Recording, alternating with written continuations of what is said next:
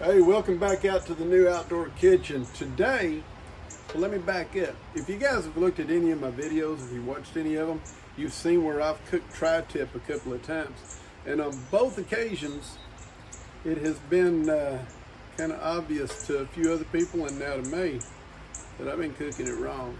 So today we're going to try tri-tip in a more traditional way, using this variation on my Santa Maria grill.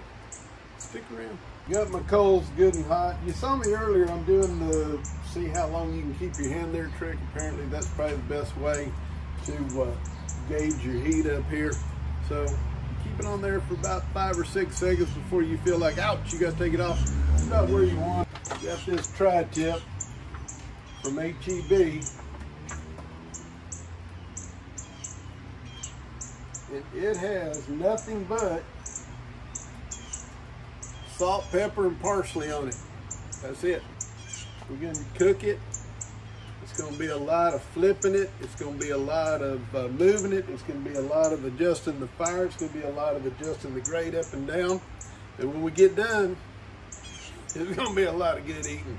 And I do have people coming over here in, well, I don't know, about 2 hours, 2.5 hours. Plenty of time. Plenty of time. I ain't worried. A tri-tip is going to be more of a go-to than I ever thought it was going to be, and I'm going to tell you exactly why. These sections down here, from here down and right through here, are going to cook a lot faster than this section through here. So me and my father-in-law, we're going to like this section right in here, because it's going to be, when I'm done with it, it's going to be medium, medium rare to medium. And then this section down here, because it's thinner and it's going to cook faster, is going to be medium to almost well done, which is how my mother-in-law likes hers. And then we'll have chicken, because that's how Crystal likes hers. That's one of the reasons why this is so popular, because you can get a variation of doneness in one cook without having different cooks going. I just made that up on my own. I don't know if that's true or not. I'm using Fogo lump for my charcoal, for my coal, lump hardwood coal, and some pecan for the wood. And I also have a little bit of apple. I have some apple chunks left over, so I put those in there too, which means more than likely I have already violated the covenant of tri-tip preparation. So the high elders are probably going to kick me out anyway. I don't know. You tell me. Is it okay to use? Fruit woods in with this and the pecan? I cook with pecan a lot, so I need to know. Is this okay? Y'all tell me. I'll tell you what we think about it when I'm done. But as much as I cook with pecan, I think it's going to be really, really good. So I had my grill raised up here, my grate raised up to about here for right at 10 minutes. Just trying to get a good smoke all on it and get it,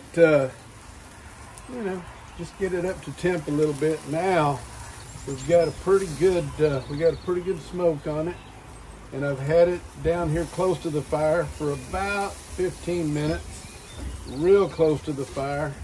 And yeah, we're starting to get a really nice char on there. It's starting to get real good. So we're gonna do it on the other side here for just a few minutes. You know what I'm gonna do? I'm gonna put these tips away from the heat and just put it right like that. And let's see what we've got here. So in the center, which is where we need to really get some more heat to it. Yeah, we got a long ways to go there in the center. Out here on the tips, we're at about 120, 119, 120, so it's got a little ways to go. This little tip right here is at, that's still pretty tough, 120 on both of the tips. So at least it's cooking real consistently. I need some more heat right here. I've got it right down on that fire, and we're getting a real good char on it. I need to get this side to where it's more like this side, and then we can take it off, let it rest, and slice it up. This one will slice this way to about here, and then this side, the grain runs like this. So I'll have to figure that out. I don't know. I can see the grain on this side, so I know I'll cut it this way.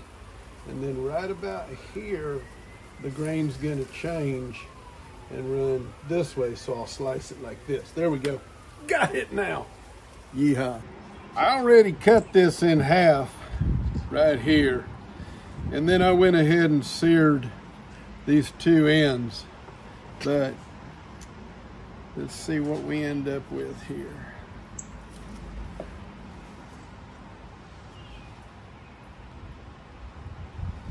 I don't know. Y'all are gonna have to tell me, what do you think about that? I will tell you that what I think about the doneness is I got it a little too done. But the taste is very good, very juicy. And it did not take very long to cook at all. So, let's see what happens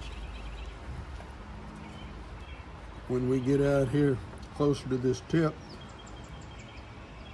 Because that's a little, this piece right here is a little too done for me, and not quite done enough for my mother-in-law. Yeah, that's definitely gonna work. Then we come over here, because this grain starts running the opposite direction. And we'll cut this off right here. And again, I'm gonna have to do a little more practicing with the height of my grate and the heat of my fire. But I'm gonna say, for the most part, not too shabby with the way that it came out. Got a good char to it on both sides. Still got a little color on the inside. We'll take it. So y'all let me know what you think. I'm not a native of the Golden State, so I don't know. I like the char on the outside. I like the doneness on the inside. But I'll rely on y'all's expertise. Let me know what you think. Let me know what I could do better. Let me know what I could do different. I don't know, go on a limb. Let me know what I did good. Love y'all for watching. Appreciate you. Thank you very much. And as always, y'all keep on smoking.